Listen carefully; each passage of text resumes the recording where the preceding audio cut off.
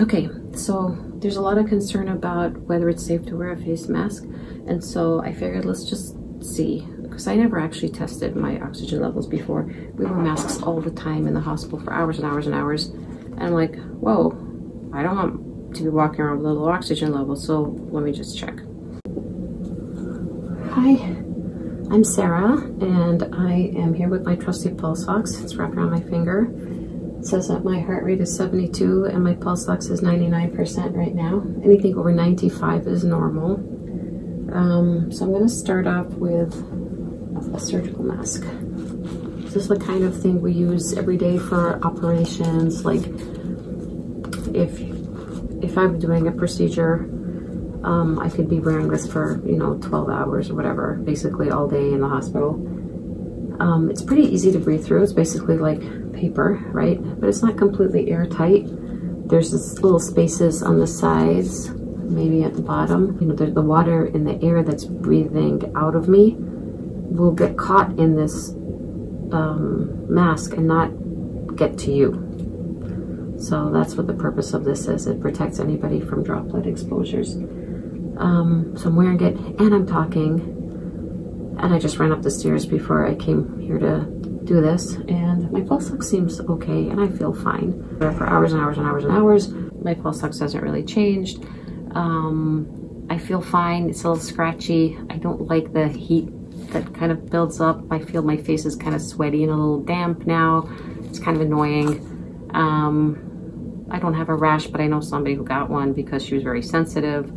But anyway, that's a surgical mask. Ugh. But you get used to it. And obviously my oxygen level didn't drop, so that was the bigger worry among. Now, having said that, I hate wearing the N95 masks, but I have one for the patients that are actually positive for, Ebola or coronavirus or dengue or something that I really don't want to get into me at all. So this one has rubber elastic bands that go around. It's really tight, so this metal bar fits really tight to my face. And this is what I've been fitted for, so it's pretty tight there. It's pretty tight under my face. Nothing can get in, nothing can get out. I hate wearing this because it gives me a headache because of the rubber bands, and it messes up my hair, but that's okay. And I'm breathing through this. It's easy to breathe, I just don't like the pressure on my face. So all the pictures you've seen of people with skin breakdown on their face or whatever, getting headaches, it makes sense, right? But it's better than being dead. So this is what we would wear if we're taking care of somebody that has a virus that we would rather not catch or take home to our families. It's very hard to wear this all day. Most people I know who have to wear this will take it off any chance they can, when you're on your break. It's hard to take it off without contaminating it, all this other stuff. We've gotten pretty good at it. But this is basically a respirator. None of the public should be wearing this. I have seen people walking around wearing this. I don't know if they know how to use it, if they're using it properly. I'm afraid that the N95s out there may be getting a bad rap because people just literally are wearing them wrong. But no, we can wear this all day, literally in 12-hour shifts. It's very annoying because it presses on your face. It does not kill you. As you can see, my pulse ox hasn't changed at all. I'm talking and speaking through this thing the whole time. But what I wear on a normal daily basis is my cloth mask. And this one has a nose piece to make it a little tight, but not super tight. And it's not airtight like some of them are. I can make it tighter if I wanted to. I can tie this around my head instead. But anyway, this is what I wear every day. I've been wearing since the beginning of March. Not been sick at all. I wear it. I have 2 or 3 of these.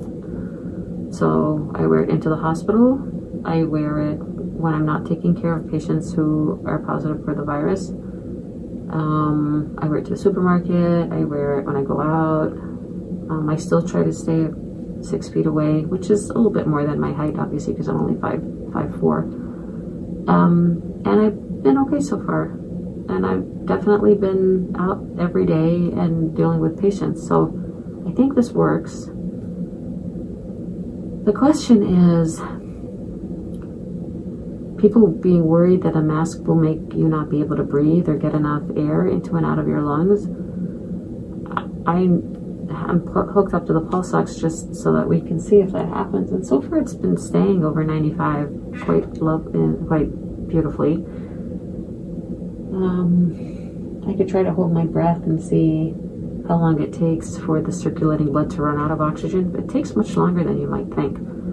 So right now my circulating blood has oxygen in it, and every time my heart squirts into my circulatory system, it adds a little more blood. So how many times would it have to pull blood that without oxygen in and out of my lungs before my oxygen levels actually started to drop? I don't know if I can hold my breath for long enough, but we can try.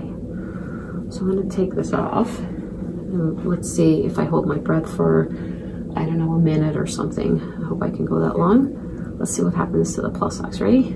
All right, here we go. More about the virus. It's not made up.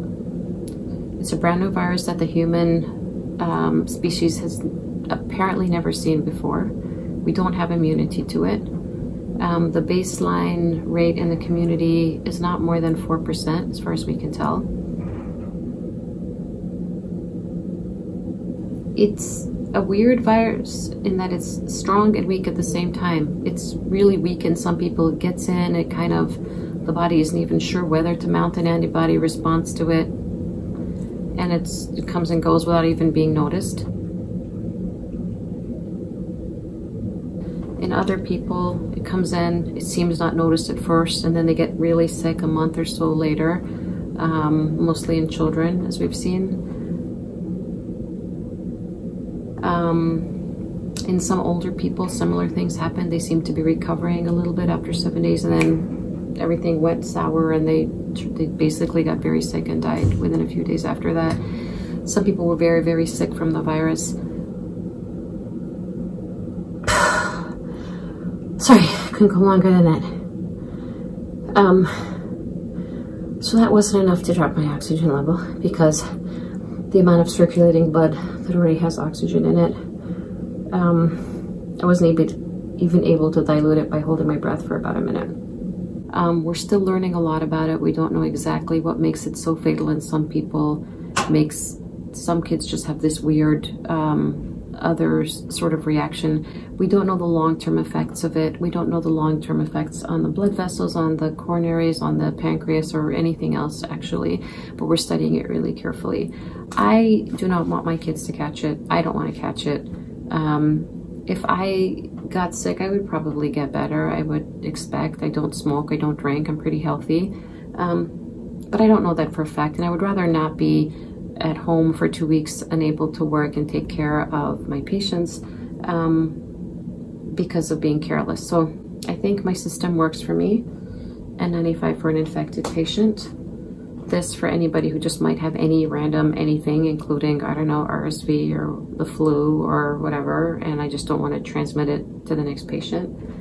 And my cloth mask for everything else, which is 99% of the time. I forget I'm wearing it sometimes. I think that for people who feel claustrophobic or just don't like having anything touching their face, you can have a mask that kind of sticks out a little bit so there's nothing touching your face, so you don't feel weird. Some people like to have this thing on the nose so that the glasses don't fog up. Some people don't like the feeling of the pressure on the ears, and so you can literally just sort of get a mask that ties around your head, or you can do that for yourself, obviously, if you get a mask. If anybody doesn't know how to do that, call me. I'll let you know how to put ties on so you can just tie it around like this instead. Seriously, guys, just 6 feet away, wear a mask, just common sense, wash your hands. That way we can keep our country going, keep our economy moving, not have people isolated and lonely at home. Yeah, I don't look good this way. I know it messes my hair up, but it's okay. Better ugly than dead. Okay, bye.